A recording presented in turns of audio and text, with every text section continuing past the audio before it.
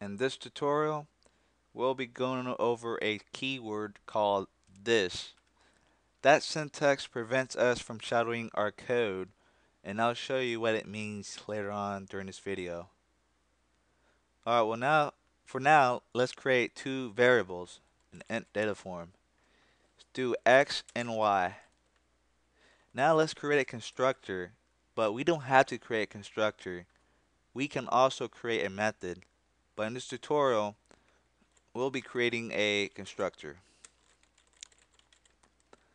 And let's make sure, well, you don't have to make sure, but in this tutorial, let's set an argument, int x and int y. We're declaring two new variables, but with the same name. So it will cause some confusion to Java, because what we're about to do here is that we're going to use x equals x. Java doesn't know which x we're talking about. Are you talking about this x is equals to itself, or is a global x is equivalent to this x? So that caused shadow. Yeah, that's caused a shadow. But now let's make uh, a this syntax with a different variable. So let's have this dot y is equivalent to this y, the local y. Alright, that syntax is referring to this global variable right here, which is the y.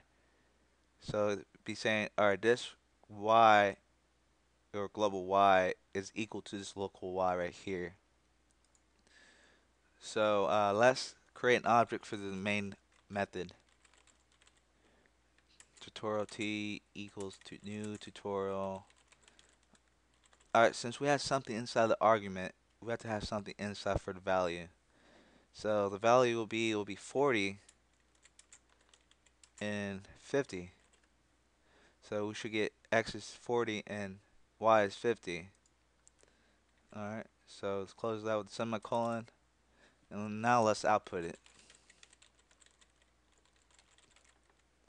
Let's do, we have to use this variable t because this method is a static while this variable is not static. So we have to use the variable t and name the variable, which is x.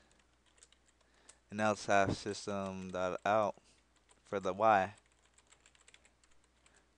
T.y. Let's save that,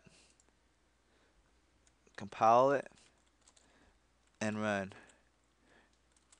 Alright, according to Java, for x is 40, but we really set it to 40. Alright, this is how shadow comes in. It'll mess up the Java program by saying, which x are you talking about? Well, they thought we're using our this x is equals to itself, which we really don't want that. We're actually referring that this x right here is equivalent to this x, and we use this x right here, and the default value for this x is always 0. So that's why it outputted 0. So now let's have syntax called this. And save that. We should get 40 this time for x. 40 and 50. Alright, well this concludes my tutorial over this syntax.